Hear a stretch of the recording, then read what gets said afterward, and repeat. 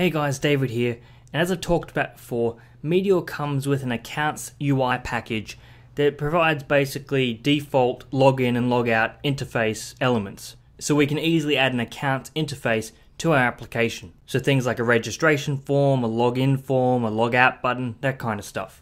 We simply add a package to the project and we don't have to create the interface ourselves. But what if you do want to create the interface? What if you want to make something that's completely custom, completely integrated with your project? Well, that is what I'm going to show you how to do in this video, and like with most things in Meteor, it's actually pretty simple. So what we're going to do first is add the accounts password package to the project. So we go Meteor add accounts password, and this will create a very basic backend for our account system because we don't want to create all the custom logic and the collection and all that kind of stuff. We do want Meteor to do some of the work for us. But again, this is just the backend. There is no interface for this. So that package is now added, which means we can go to the console, for instance, and go meteor.users, and this is the name of the collection that holds all the data about the users. So that's all set up, which is great. And now we basically just want to make our interface how we want to make it. So we'll switch over to the text editor and just create a very basic registration form.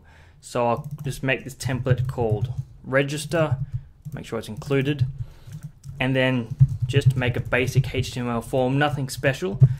Just make sure that each text field has a ID. So we'll make the first one email, we'll make the second one password type equals password, ID equals password as well, and we go input type equals submit, register. So that's a very basic form. Make sure it looks good enough, I guess, and we copy and paste that, and we'll create a login form, which is going to be basically the same, just different template name, different text for the button, and we've got to include that, of course. Register, login. It's not the most beautiful thing in the world, but it's good enough. And now we can switch to the JavaScript file, and we're going to create an event for either of these forms. So it's going to be very basic. We'll go if Meteor is client, because we only want this code running within the web browser itself. We'll make an event for the register template. Submit form. We'll need to reference both the event itself and the content of the template. So we'll prevent the default functionality of the form, and then we will grab the content from the form fields. So how we do that is let's give it a name. So email var equals template, and then we'll find the element with the ID of email, and we'll get the value from that. And then we can just do the exact same thing for the password field.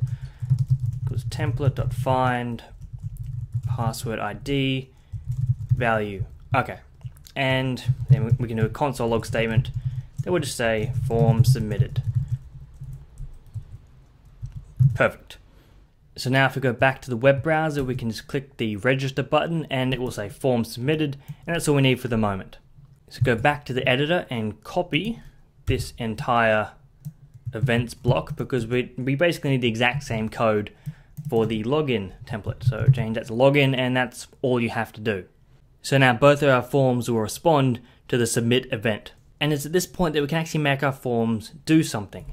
And to figure out what they can do, we can head to the documentation for Meteor, and we're interested at the moment in this passwords section. And you can see a bunch of different account related functions available to us. There's create user, change password, forgot password, reset password, a bunch of different options. And all these functions are provided to us by the accounts password package, and just by looking at their names, you can get a pretty good idea of what they do. In this particular case though, we're going to focus on the accounts.createUser package. And so how we use this is inside our submit form event for the register template. We can just get rid of that console log statement, and we go accounts.createUser, and then within this function we pass through a few different options. By default, the only options you need are email and password, and of course we have the email and the password in these variables. So what we can do is just go email, and then we reference the email variable, and then password, and we reference the password variable, and we save that, and that is all we need to do. This create user function is going to create the user by adding the user's data to the meteor.users collection. It's going to encrypt the password for us, so that's completely automatic. and it's also going to log the user into their account as soon as they register. So it really is quite elegant how it all works together. And if we save that file and we switch back to Chrome and we just go to our application, we can simply just type an email. Just type my email and go register. And we are registered. You can't really see anything at the moment, but if we go meteor.users.find.fetch, you'll see that the user is created within the collection, and you can see that right here. For absolute proof of this, we'll make it so these forms don't show up when the user is logged in. And to do that, we just go to the HTML file, and over here we go if current user, and the current user object returns true if the current user is logged in. So if logged in, there we go, you're logged in. And then we go else, because we don't want these forms showing up. And then we close that conditional, move this over there, and whatever. Save that file, switch back to Chrome, and this should all disappear. There are of course a couple of problems though, because our login form doesn't work and we don't actually have a way to log out at this point. So first we'll just create a way to log out, because that is very, very simple. So we'll just go back to the HTML file and we'll just create a new template. Let's go template name equals dashboard, doesn't really matter. Then we'll create a link within here and just goes log out. Make sure this link has an ID, actually in a class of logout, so we can reference it within the JavaScript file. We will move this logged in message into the template itself, and then we'll put the template in here. So this dashboard template will only show up if the user is logged in. And then within the JavaScript file, we'll create a new event. We'll go template.dashboard.events, and we'll go click on the logout class, and we will pass through the event itself. So we go event.prevent default, so this link won't do anything, it'll only do what we want it to do. And then at that point, all we have to do is go meteor.logout. And again, this is a function provided to us by the accounts password package. It just makes it very simple to log out the user. Let's put the semicolon down here and save all that and go back to Chrome. We've got this logout link, and as you'll see, we go logout and it logs us out. As for the login form, it is once again very simple to set up. So we just switch back to the text editor, and I realize we should probably change these ID fields because they should be unique. So that'll be login email, login password, and we'll save that and make sure we make the same change over here in the HTML file. Just login email, login password, save all that, and we'll get rid of this console log statement. But what we can do now is use another function that is provided to us by the accounts password package, and this function is meteor.login with password.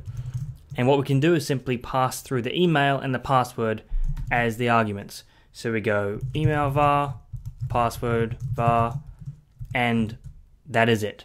If we switch back to Google Chrome, we should be able to see that this works perfectly fine. We'll just type in the email and then the password, and go login, and it works. And then of course we can log out once again, and we can register and all that kind of stuff. This is far from a complete interface because we haven't taken into account errors and validation and all this kind of stuff. There is definitely more to consider when creating your own custom form, but this is at least enough to get you started. And based on what we covered here, if you go to the Meteor documentation and you scroll down to the account section and just look through everything that's available, specifically, create user and also the login with password section, you should be able to just learn a bit more about it. Although since there's so much to talk about, I will definitely come back to it in the future.